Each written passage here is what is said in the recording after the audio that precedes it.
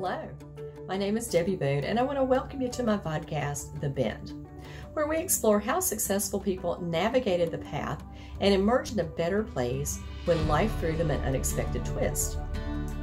It's inspired by one of my favorite sayings: the bend in the road is not the end of the road unless you fail to make the curve. These conversations will hopefully help you and inspire you to embrace your personal bend and to flourish. I hope you enjoy it, and if you need help with your own personal navigation and you're in veterinary medicine, please feel free to reach out to me at Debbie Boone 2 Managed Vets Consulting. Enjoy the bend and be inspired by our wonderful guest. Welcome.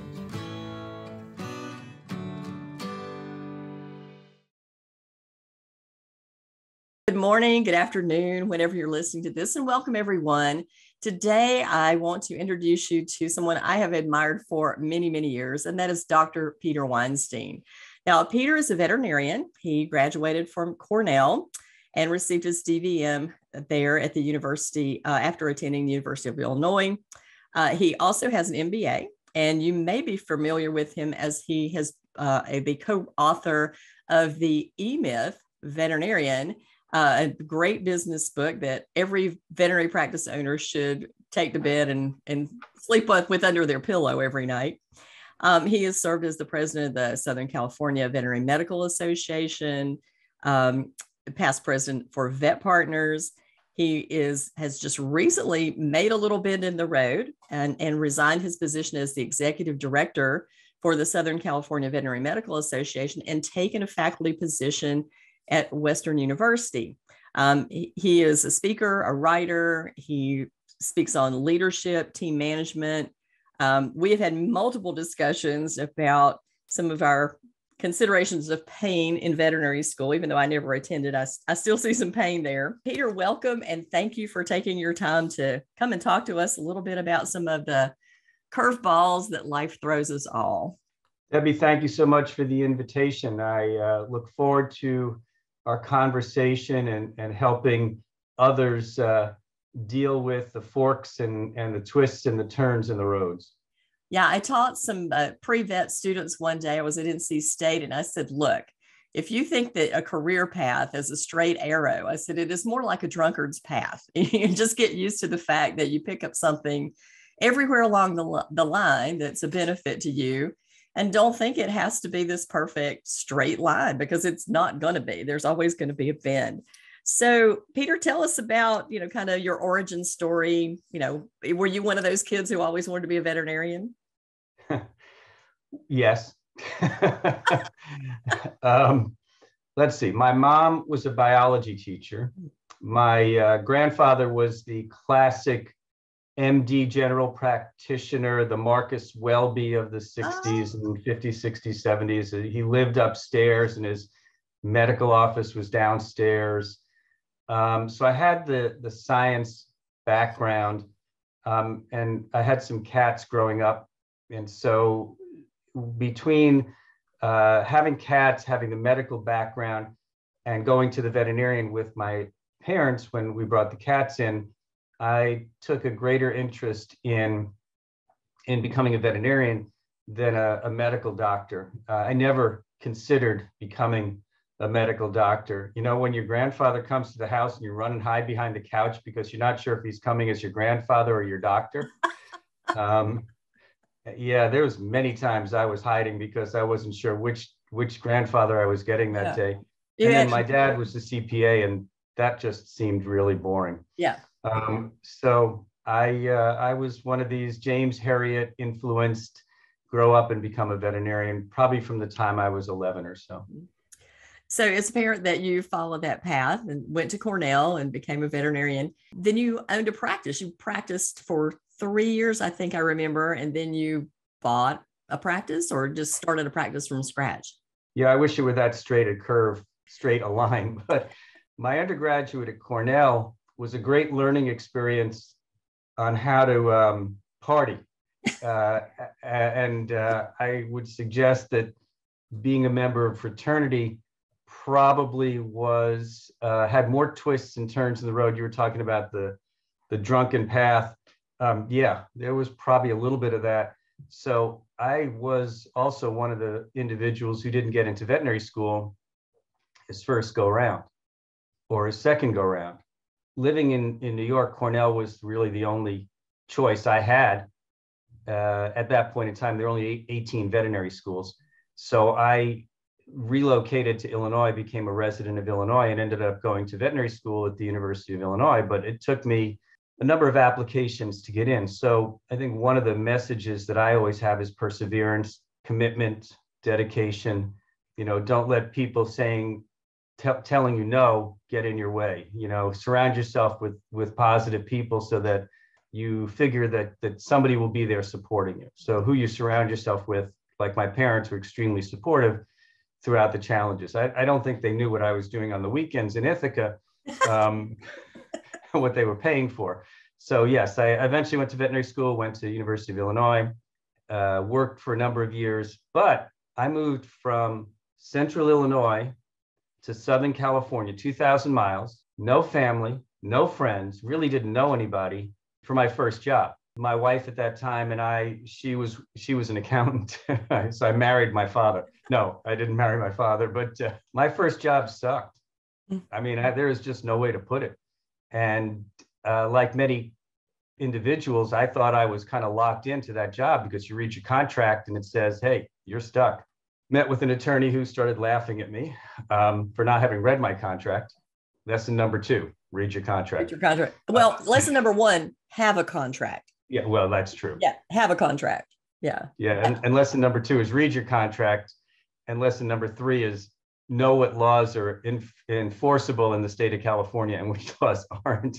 Anyhow, bottom line is I quit my first job without having a backup plan 3 months into it. Wow. So, talk about bends. First of all, I couldn't get into vet school, and then I quit my first job without a plan because it was so bad. So, Peter, I mean, obviously that's going to be pretty scary. Tell me, I mean, it was that bad that it overcame the fear, or how did you make that decision to go, oh, I'm done? Well, I had 2 choices. I could really hate veterinary medicine and leave it and do something else, sell drugs, the legal kind, or recalibrate, redirect. It was recommended that I speak to a number of colleagues in the community. And so I spoke to some other veterinarians, and they helped me find other jobs within a week. I mean, I really was not unemployed for very long. And the next number of jobs were all wonderful. I have nothing but great things to say about my colleagues who I worked for in my second and third jobs. They're all still very good friends, mentors, and that's going back 35 years. So I want to explore a little bit of this, Peter, because one of the things, and actually one of the reasons I started this podcast is looking at so many people who were so miserable in their job, but yet they wouldn't take the leap to get out of that job. And I'm sure that there's a comfort in, habit, for one thing, we know that. And the other one is there's the great fear of the unknown. Am I going to get out into something that's even worse than I'm already in? But you had already made a dramatic change. Do you think that, just having moved so far, having not been, I don't want to say indoctrinated, but just become so acclimated to this practice and where you were, that it made it easier to get out? So like if you had been there for 5 years and hated it the whole 5 years, would it have been more difficult for you to leave rather than just saying, oh gosh, what, I've just made a mistake. I've just gotten into this and now I need to go? I think there's acute pain and chronic pain, but we really need to learn how to address pain. And I think what you're talking about in my first job was acute pain, and the boulder was dropped on my foot and I could remove it and my foot would heal, versus those of us or others who have dealt with chronic pain, where you're walking around with a pebble in your shoe, constantly limping, but you're dealing with it and the pain becomes, it sucks the life out of you in many ways. So I think the acute pain made it easier to recover. And I think we can see this in our patients as well. Mm-hmm. Acute pain seems to be easier to recover from than chronic pain.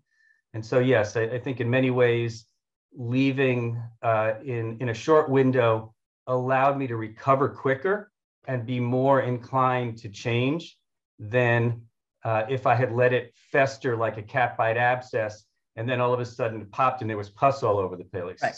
So I wanted to treat the abscess early because I just couldn't believe that this was the way it was supposed to be. Mm-hmm. Mm-hmm. And looking back on that, because we're coming up onto a time where a lot of the new graduates are going to come out, they started looking, it's January, that's when they start to look, and in May they take their jobs. Looking back on that, what do you wish you had looked for and asked rather than just accepting this job and then taking off, 2,000 miles? I wish there were a blacklist. Yeah, we've talked about that too. No, I think they did a really good job. I mean, the practice was a gorgeous facility. The associates who I spoke to, who I still am friends with, sold me a great bill of goods. And it was, I had multiple choices, and it was just the location and the opportunity looked great on the outside. I do think that you need to kick tires. You need to look in closets. You need to talk to staff. I think if you can do 2 working interviews instead of just one, mm-hmm. people can only be on their best behavior for so long. Mm-hmm. I think if I had called former employees, if I knew them, I met some of them afterwards that had been through the same thing, that I could have learned. I really do think that currently for the classes, the current classes, do your due diligence. I mean, right now, it's a perfect world for you because there's so many job opportunities, mm-hmm. that you can take the time to make sure that there's a good fit. The marketplace 35 years ago wasn't bad, but as a new graduate, you're a lot more hesitant and a lot more reticent to be disruptive. Well, ladies and gentlemen, now's a good time to be disruptive. They need you more than you need them. Yeah, I absolutely agree. And, one of the points that you make was talk to the staff. And I think one of the things that I tell new graduates is talk to the staff. And one of the questions is, how long have you worked here?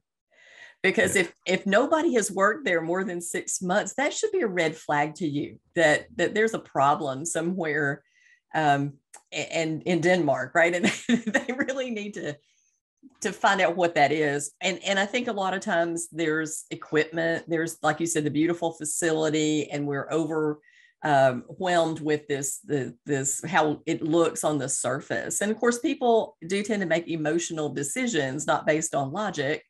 And then they get into that and go, oh, we didn't really pay attention to, the expired drugs on the shelf. We didn't really pay attention to the fact that my doctor is throwing instruments at his technicians.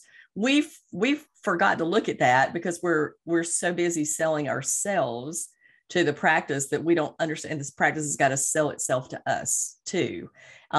Fit is a two-way street. And what, that practice might've been fine for some people. And those associates that were there might've been flourishing there. I don't know, but not everybody's a good fit. I gave a talk one day and I said, I used to hire people. And when I discovered that they were a mistake, I would let them go after 2 weeks. And people said, what about the 90 days? I said, who the hell made up the 90 days? I said, in 2 weeks, if it's not a good fit, why would you invest more time and effort in a person that is not going to be a good fit? You made a mistake.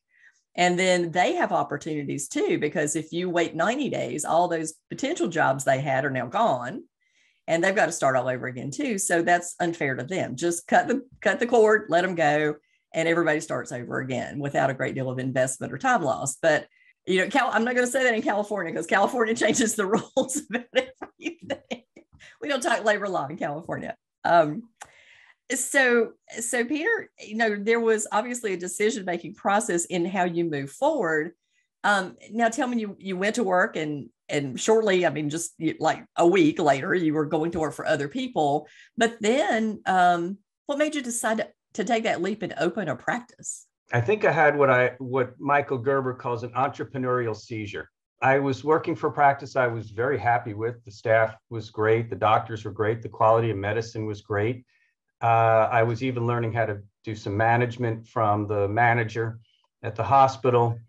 I was very involved. And then I saw some opportunities. We were actually, my boss and I were heading to a local association meeting, and we drove by a shopping center that was just being built. There was some open suites in the shopping center. There were 50,000 new homes being built in the hills around the community. And so I said, I really want to start my own place and see if I can be as successful as you are. And he was very supportive of that concept. What I didn't know what I didn't know. So I went ahead and signed a lease and started doing a build out. It was a startup, not a purchase of an existing practice. And like many others who have had that entrepreneurial seizure, it's not until you're deeply embedded do you realize what you don't know. Exactly. Yeah, exactly. I'm working with two new entrepreneurial seizures at this point.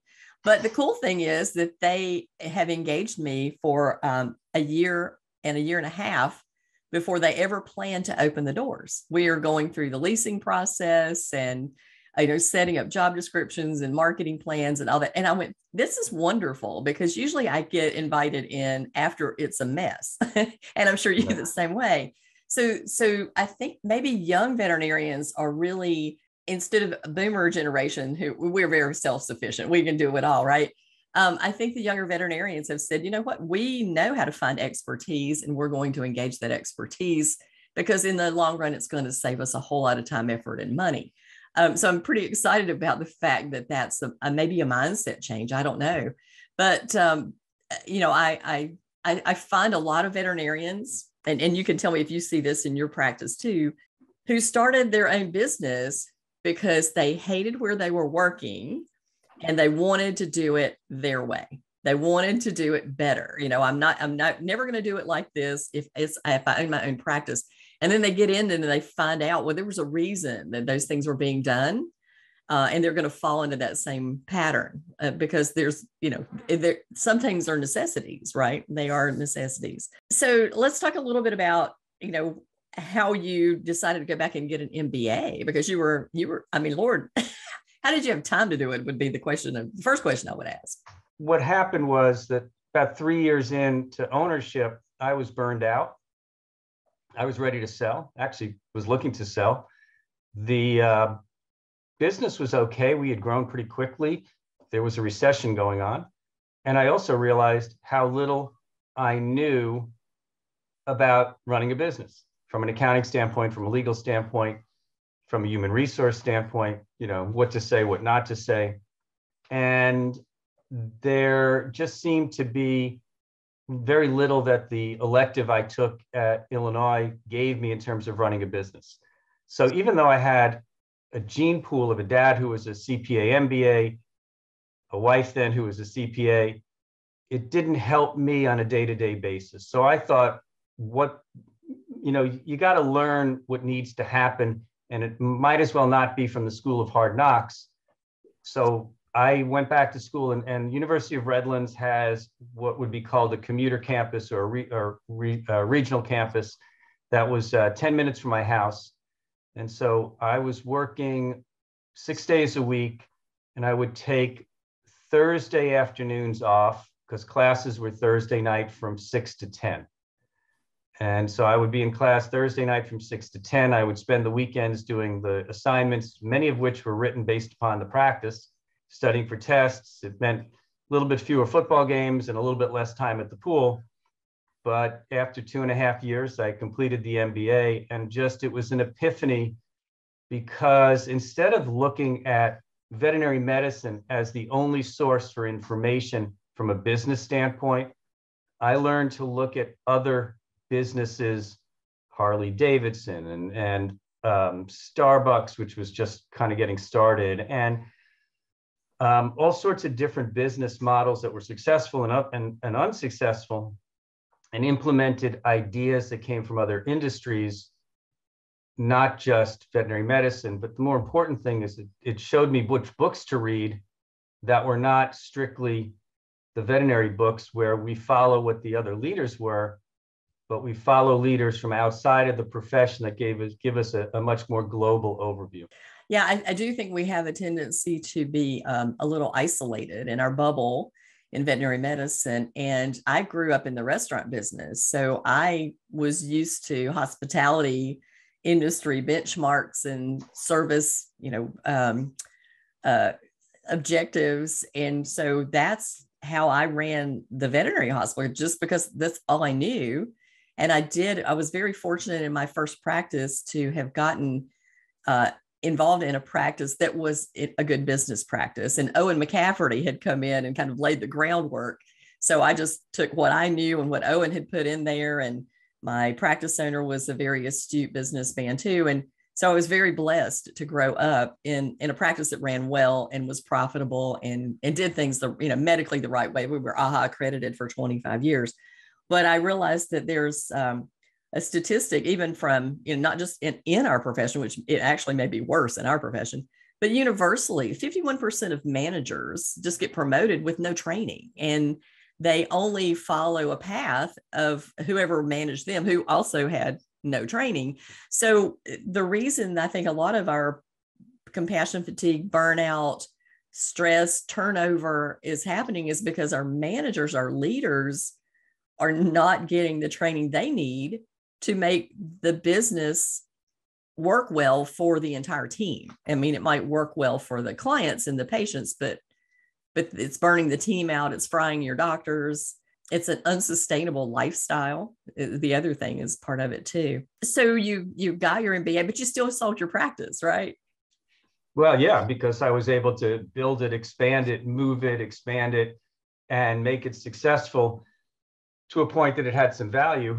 And back then, 20 some odd years ago, when somebody came and wanted to write you a big check, and I was ready because I had a bigger fish to fry, I had a greater vision than to just be in a practice. The timing was right. So the retrospectively, if I had held on to the practice for the last 20 years with the multiples we're seeing right now, oh gosh, it'd be a whole different discussion. Yeah. But back then, I wanted to have a greater influence. And I think part of my MBA was to see about having a greater influence for the profession.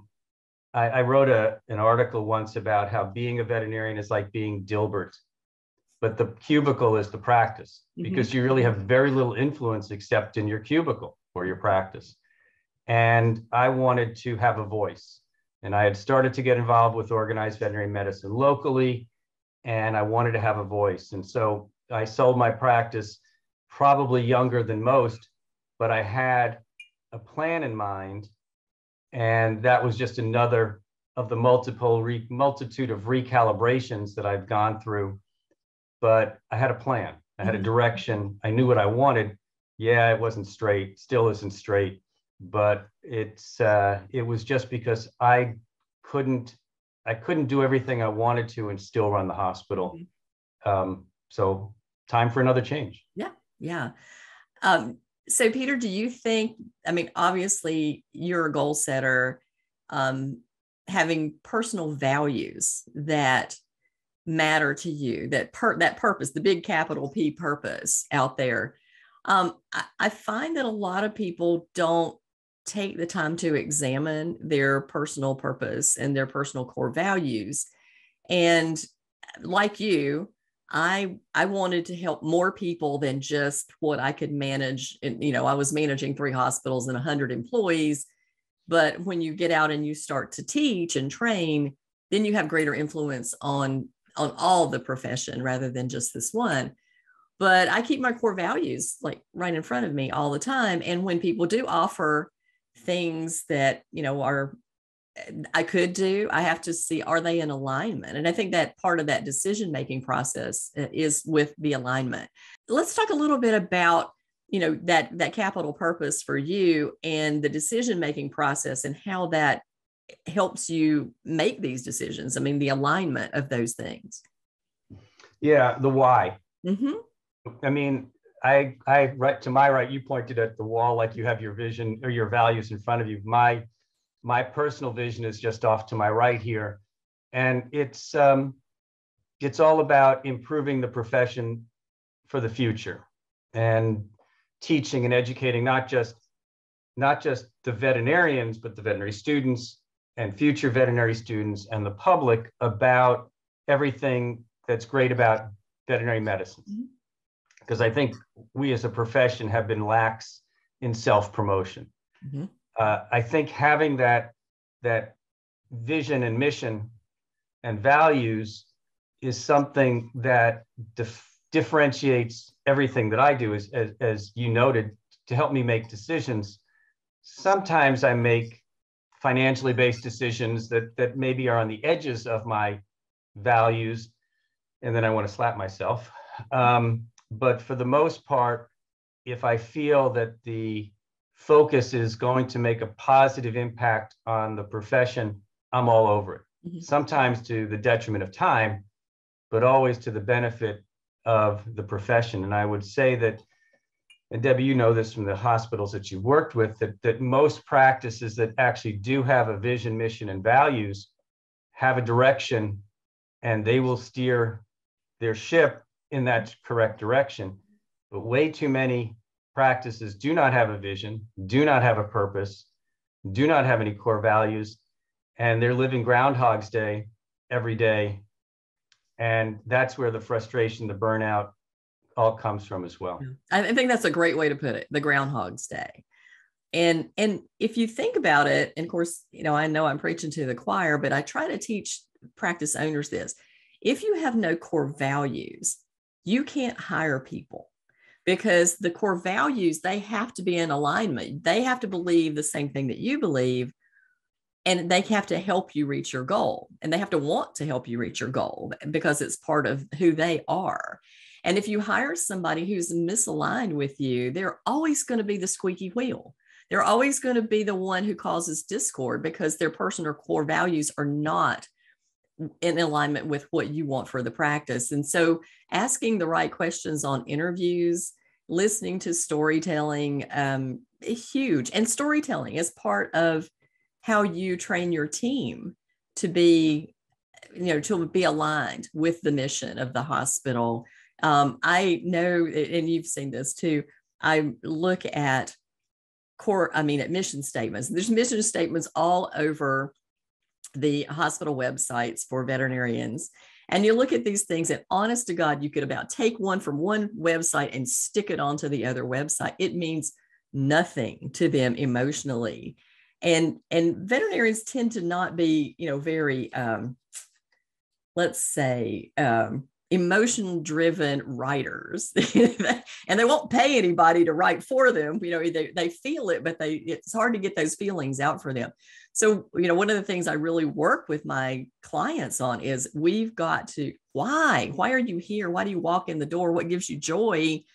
And then let's talk about how that becomes the North Star of your hospital. But you got to put a little emotion into it so that the people who work there care about it. We give good service, we practice great medicine, we blah, blah, blah, blah, blah, but that's a hard thing. That's sometimes this the hardest thing I get a client to work on is the core, the base, the foundation of the house, because they want to build a house on top of sand, right? It's on top of sand. But in talking about these, you just made a mention of something. Every time I choose something, financially that's outside of my purpose, I don't like it. I'm not happy about it. So what's the worst career mistake you ever made? The worst career mistake I ever made. I don't think any career mistake was a mistake. I think they were all learning opportunities. I think I worked for Nationwide for 2 years. I probably would still be working for Nationwide if there weren't some internal issues that were going on at the time that I was there. It was veterinary pet insurance when I was there. I spent 2 years doing both consulting and executive search, headhunting, whatever you want to call it, recruiting. That was about the most difficult couple of years, because trying to guarantee people in an environment where the job market was really a little bit different, but I learned from it. And so I would say that even leaving my first job after 3 months, if there was no negatives to it, they were all learning opportunities. So I would say that if you look at the changes that you make and learn from them, and don't make the same mistakes again and help others to avoid making the same mistakes, then you didn't make a mistake. Yeah, and I think that's true. There's always something to learn. And even in every job I've ever had, there was something that I took away from it, whether it was, working in the restaurants, waiting on tables. I managed a fabric shop for a while. But even in managing the fabric shop, it's where I learned marketing, because I had to set up ads for the fabrics in the shopping center. So there's always something that you can take away and learn from those things if you're a lifelong learner. Some people never learn anything, right? Always shocked to find out how many people never read a book after they graduate from school. But I'm a book junkie, and if I didn't have my black background up here, you would see bookshelves and two nooks, and obviously that's, I think, one of the keys to career success is you've got to constantly learn and take up that knowledge, out there into the world. Debbie, I did think of one career mistake. Yeah. The summer of between sophomore and junior years at undergrad, I was working in a small animal clinic. I was volunteering and working at a racetrack. And I decided to also sell cutlery door to door. That was a mistake. I recognized that the introvert that you don't know, the introvert trying to sell knives is just not going to work. So eventually, I think I got my parents and my aunt to buy knife sets, and that was enough to meet the target. And that was the end of my life in sales. From a cutlery standpoint, I didn't realize that when I got into veterinary medicine, and my colleagues don't want to hear this, that we were actually in sales every day as well. Amen. Yeah. Yeah. Somebody said, asked me one day, can you create a webinar so that our sales reps can come in and train CSRs? And I said, no, you have absolutely no credibility. But what I will do is create a webinar where you can go in and teach them how to be salespeople. But we can't tell them that we're teaching them that. We're going to teach them sales skills, because that's what we have to have. And in order to be successful as a veterinary team, you've got to be convincing to your clients that you're satisfying a need that they have. And you've got to be good enough at listening to find out what their goal is for walking in the door. It's not your goal, it is their goal. And we're not taught those things. We're not taught those things. My husband has been in sales his entire life. And his two mantras are, it's easier to ask for it than work for it. So we ask the question first. And ask lots of questions. It's ask lots of questions and spend time listening. And then, because he was in the flooring business, and he said, you wouldn't believe the number of people I've told I have this hideously ugly carpet is in my house, but they want that confirmation. Yes, this is what I do for my dog if it was mine. Exactly. Yeah. So Peter, you work for a pet insurance company, and, to some veterinarians, they look at that as like nirvana to go and work for industry.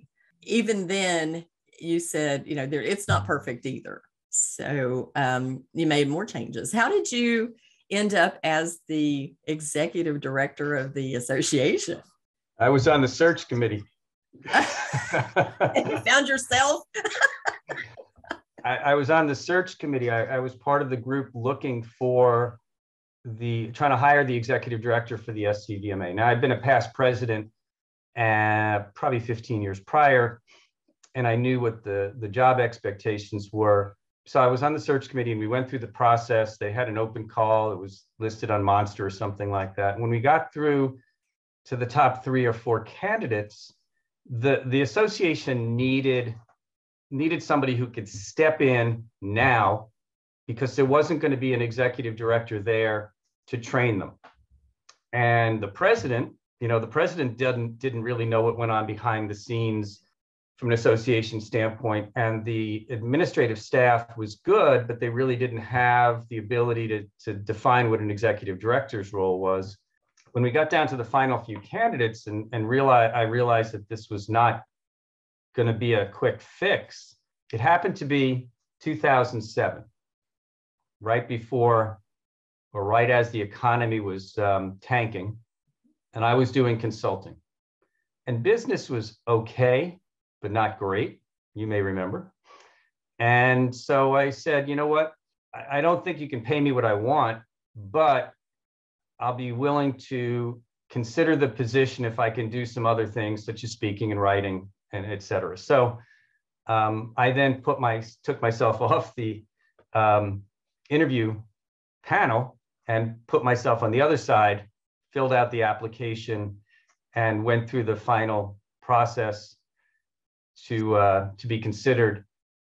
And it was an interesting process to go through when you've gone from one side to the other side, and like that, and all of a sudden you're looking at it differently. And so they gave me the role. We did some negotiations. I stepped into the role approximately 14 years ago this month with no experience running an association, but lots of experience running a small business and lots of organized medicine knowledge. And I put the two together. And there you were for 14 years. Right. So, but you just made another change after that time. And so the decision to change after all that time, what made you, and here we are again, right? Going back out into consulting and then faculty work. Now, had you done any teaching in the past other than just, the conference trainings and things like that? Kindergarten. Well, I have two kids. I figured that was teaching. No, I had not ever been on a university faculty. I've done individual courses for different universities, done a lot of VBMA talks. I didn't have a clue how much work it is to be a faculty member at a university. So to all of my colleagues out there and anybody who has graduated from anything beyond high school, it's a heck of a lot of work to be a professor or a faculty member at a university. The expectations are huge and the bureaucracy is even bigger. And the pay isn't all it's cracked up to be. I'm not complaining because it's been a lot of fun and I think I'll have some long-term influence, but give your faculty members who you hated back in vet school a little bit of credit, because I have a lot more respect for them now than I did back then. It's always different to be on the other side of things, right? I've been doing some work with North Carolina State, and the goal, I didn't think I might have mentioned this to you before, is to have an undergraduate, either a certificate or a degree in veterinary practice management. And we do it in undergrad with electives because we can, and it doesn't cost any more money. And there's already too much in the veterinary curriculum. But we've been working on this for 5 years. And as you go through it, you think, oh, I've got it. And we've got the courses and we've got the teachers. And then the department head quits, and then so the bureaucracy is what really is kind of wearing on me, because as somebody who's a manager, our job is to solve problems, get it done, and move on. And this is just like pushing a rope, man, to get it done. So I understand that the wheels grind slowly, and there is so much ridiculousness in the academic process for a lot of stuff when you're just this, practical minded manager who's looking at it going, what's wrong with you people? Can't you just do it, right? Just do it. But you can't. You cannot. There's too many rules. So in teaching this class, Monica Dixon Perry, who is a CVPM like me with 20 years of experience managing hospitals, me, another CVPM, 25 years of experience managing hospitals, we do not qualify as faculty members to teach this course that I've decided needed to happen because we don't have advanced degrees. We don't have MBAs. And so we have to find a faculty member, which we did. Dr. Amy Snyder is doing that for us, who is a DVM with an MBA to kind of be the part, the leader for us. But oh my gosh, such craziness. And I understand that people just can't come in off the street, but let's have some practicality to this, but apparently not. It's not there. So Peter, I'm excited that you're there, because I know you, and I know that you will make changes and disruptions whenever possible to make things better. So hallelujah. We need more people like you. And I think it's really important that people who have actually worked in practices, because I think there needs to be a reality check, too many zebras, not enough horses, with these students coming out. And yeah. So let's talk about networking, because we both have an extensive network of people that we can call on. And I certainly plan on calling on you this coming year as the incoming president of Vet Partners. I'm like, what have I done? But sorry, the number you've reached is no longer in service. Oh, Peter, I know how to find you. Yeah. So let's talk about networking. And because do you find that to be valuable? I know I've had some of my guests go, oh, I hate the thought of networking, but it's really not this car salesman glad handing. I think that people most have in their mind. It's not what it is. So talk about networking in your mind. There's a quote, and I'm not sure to whom to attribute it, but it says your net worth is based upon your network. I would suggest that one of the things that I've brought to every organization that I've worked with is a network. I did that when I was in practice by becoming friends with industry people who were coming in, sales reps who I'm still friends with, and manufacturers reps and everything else. And then through my MBA, became friends with people from outside of the industry, and from the leadership roles that I've had through AVMA and CVMA. So everybody you meet is potentially somebody who needs you, or somebody you will need, or just somebody you can shoot the shit with. Sorry, you can edit that. But I think my dad had a Rolodex on his desk. We don't need a Rolodex any longer. We got smartphones. Amen. But it's how big your Rolodex is that ultimately determines how successful and influential you can be. And it's really been interesting in the couple of months since I've left SCVMA, and for the couple of months prior, when I was trying to introduce my replacement to as many people as I possibly could, because she didn't bring the same network, but just to give her the good housekeeping seal of approval from myself to them goes a long way as well. So bottom line is, to all of my colleagues, all the students at any level who might listen to this, don't call it a network, call it your fave five, whatever you want to call it. But everybody you meet is a potential friend, except if they're sitting next to you on an airplane, because then all they want is free veterinary advice. Don't tell them what you do for a living. That's right. I've learned. I sold insurance on airplanes. Oh, I've worked for the IRS. Yeah, that'll stop it too. Otherwise, you're 2 hours looking at dog pictures in somebody's phone as they scroll through. You're like, what have I done? Why did I say this? Exactly. Absolutely. Yeah. Absolutely. Yeah.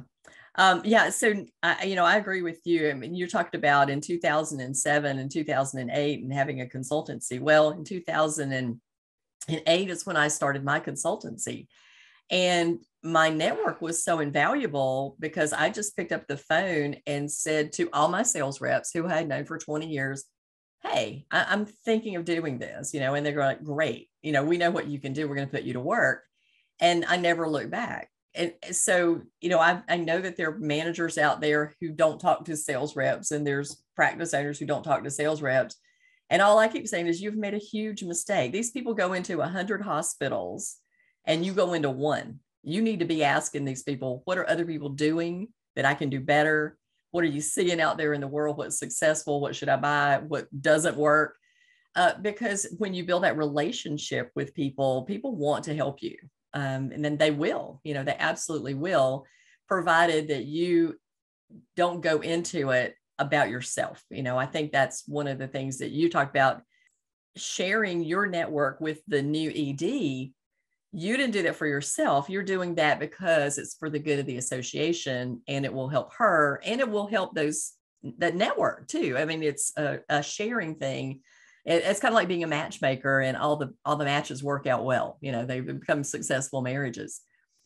Speaking of partnerships, I do have to ask you, how did you end up co-writing the E-Myth? It's a good story. So it was February a number of years ago, 6 years ago, I believe, maybe 7.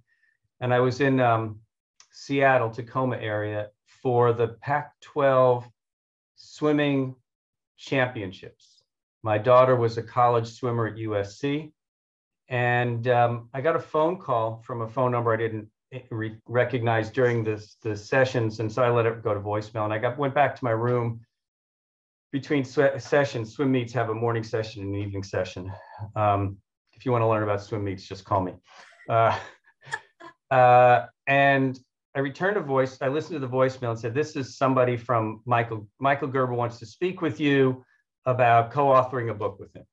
And it was like, yeah, sure.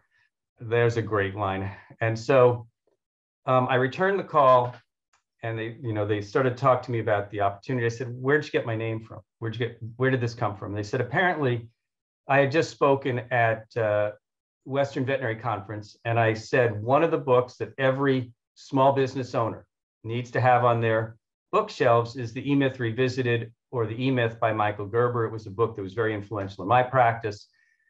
And so the person in the audience had a hard time finding the original E-Myth because it had been out of print. I think the E-Myth Revisited was still in print.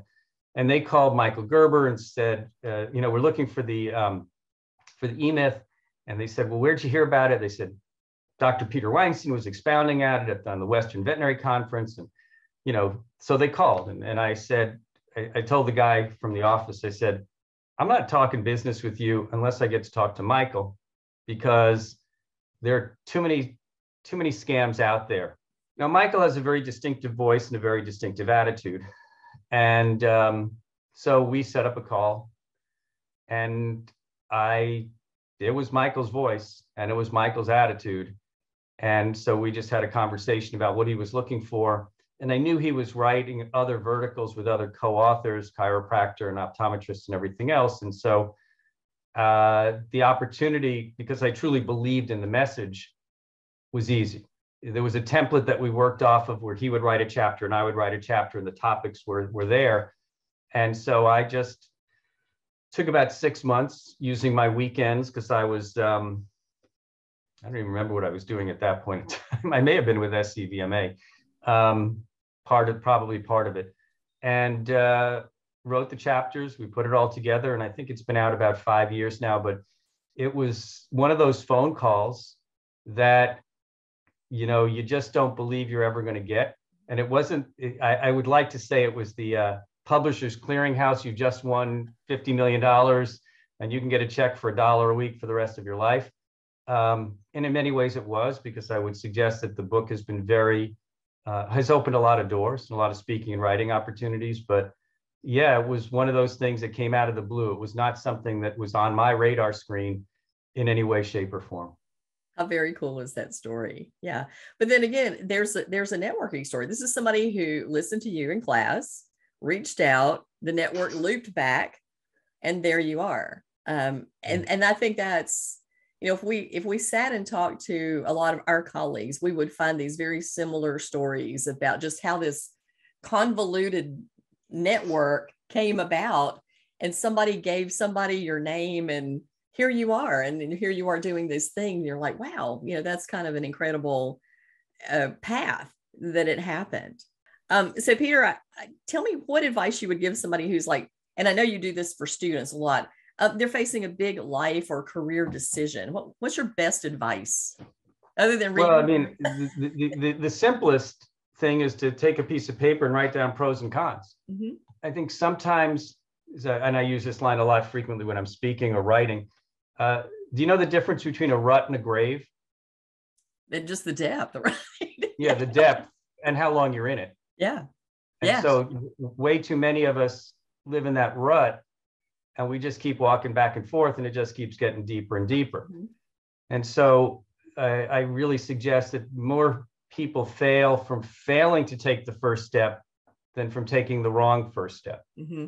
And so if you think that it's time for a change, then it's time for a change. Mm-hmm. I mean, if you've gotten to that point that you're thinking about it, then it's time for a change. And it's scary.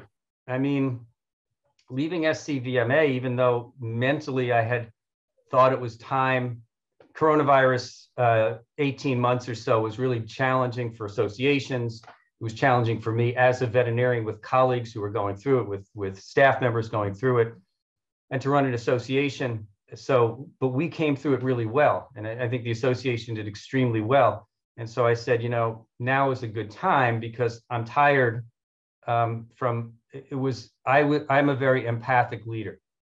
And so I was tired, and it was a good time to let somebody else take and run with the success. So change is all about being willing to accept pleasure and pain, where the hope is greater on the pleasure side, and the pain will be just from the readjustments. I mean, it's like strange working from home and not going someplace. Mm-hmm. It's strange not getting 33,000 emails every day. There's a lot of benefits to it as well. So my suggestion is, if you're even considering a big life or career change, then it's probably a good time to make that change, because otherwise it's going to be in the back of your head. Why didn't I do it? Shouldn't I have done it? And then you just wait and you wait and you wait and you live in Groundhog's Day. Mm-hmm. Yeah, better to try than live in regret your whole life, right? I've said to so many young people, this is the only one you get. This is it. This is your life. Enjoy it and do things that you love, do things that you enjoy. And not to say that you're going to enjoy every single moment of every single day, but there are things that you find joy in when you do your work, when you encounter other people, when you got to celebrate the wins. That's the other thing too, is we're spending a great deal of time in veterinary medicine bemoaning our fate and the negativity that there's there, but we're not talking enough about how wonderful it is. I've been doing this since 1985, and have I dealt with bitchy clients and difficult doctors and been in practices that I wouldn't take my animal in for $1 million? Oh yeah. But for the most part, looking back on all that, I have been extremely happy. My husband says, God, I wish I had a job that I loved as much as you love what you do. And that's what I wish for everybody, that they just love it that much, because it's not perfect, but nothing is, and nowhere is. But the job that we have is to make it better instead of just bitching about it. Work on it. Yeah, I mean, you can either be a leader or a follower. Mm-hmm. And I think leaders take that first step, and they encourage the followers to follow through with them. I think in making decisions, I used to call my dad, mm-hmm. and don't have that option any longer. So I have to look at myself in the mirror and I say, okay, it's like good cop, bad cop. But I think we go back to the network concept. Surround yourself with a success team. Those people who you can call, email, text, send an owl, whatever you want to do, at any time with a question. And they'll be straightforward with you. And listen. Shut up and listen. Yeah, that is so true. Like, don't ask for advice that you don't take. That's the frustration that we have as consultants, is people will ask us and pay us and then not do what we say. But surrounding yourself with people who will give you honest feedback is so true. And that you count on to give you good advice.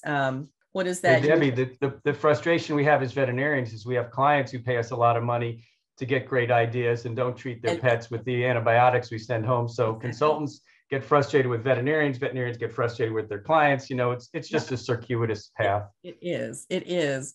And we all can do better with showing people like how to be successful in these things, rather than dictating down from this authority top. Let me teach you how to fish, right? Let's teach a man how to fish and how to think about things. And I think that's the same thing with the clients. It's all about how we listen to our clients and how to help them be successful treating the animals, rather than saying, you need to do this. Let's say, how can you do this? How can I help you figure out how to do this? and, you know, for me, I spend a great deal of my career teaching animal people how to successfully talk to humans. So that's this is all about what it is. So Peter, tell us a fun fact about you. Do you have a secret talent, a favorite song, something people would be surprised to learn about you? I sing in the shower. No, I like to play air guitar while I'm driving. Okay. No, I don't have a secret talent, and I have a favorite artist. I mean, I'm a Bruce Springsteen nut since the 70s. I don't think that would surprise anybody. And I don't tell a lot of people, but I do have a famous uncle who won the Nobel Prize in medicine. So there is a little bit of a gene pool that passed down from generation to generation. But yeah, I think like many of my colleagues, I'm an extrovert when I have to be, but I'm an introvert because that's what I want to be. Mm-hmm. Mm-hmm. Yeah, when I tell people when I grew up, I was painfully shy and they look at me and go, "You've got to be kidding." I went, "No, really." And I'm very happy immersed in a book or sitting in my office quietly. And then, but I do love people, and people fascinate me because to me, they're a fascinating story. And it's like reading a really great book. You know, people's lives are pretty awesome. So Peter, thank you for your time. I really appreciate it. I knew it would be a great conversation. Any final words of wisdom you want to share? Anything you'd like that we missed that you want to tell about yourself or your company? And I often ask about a favorite book, but obviously E-Myth is one, but do you have another one that you think should be, you know, on that bedside table? One of the books that was most influential for me, and in many cases liberating just based upon the content in it, and was Jack Canfield's The Success Principles. And I was able to bring Jack to speak to that partners group a number of years ago. And the first principle in the Success Principles is take 100% responsibility for your actions. And I think that we make mistakes. We look to blame other people when things don't work out. I remember my kids saying, "It's not fair. It's so unfair." And it's like, that's not what it's all about. It's about the decisions you make, the actions that you make are yours. And so go with them. And if you make a mistake, own up to it. And if you're successful, it's your choice. So take 100% responsibility for your actions. Read Jack Canfield's The Success Principles. That's probably been the most influential book in many ways over my last 20 years or so. But if I were to unblur the background, it would look just like Debbie's house with lots of bookshelves and lots of books. Leaders are readers, leaders are listeners. And I think that if I were to suggest to anybody, do what you can, learn what you can to become a better leader of your own life so you can be a better leader of the lives of other people. Awesome final words. Thank you. Thank you. Thank you. And now I have another book to read and add to my I've fortunately moved on to Nook because and Kindle. I have one of each. When I found out you could put 2,500 books on one, I was sold. Absolutely. But I still love a paper book and highlighting and turning pages and, you know, making notes. Yeah, read to learn, read to study, read, and then read it again. You know, just a great book is meant to be read multiple times because you're going to learn something new every single time. Well, Peter, thank you again so much for being a guest. And I look forward to seeing you in January when we hopefully you're going to come to the Vet Partners meeting. And I'll be there for the whole time and for VMX too. And as I said, since you're part of board resources and I'm going to be the new president, I will be asking you, what am I supposed to be doing in this job? Debbie, thanks so much for the invitation. It's been a pleasure chatting with you. And I look forward to seeing you in 3 dimensions in the next couple of weeks as well. All right. Thank you, my friend. Thank you.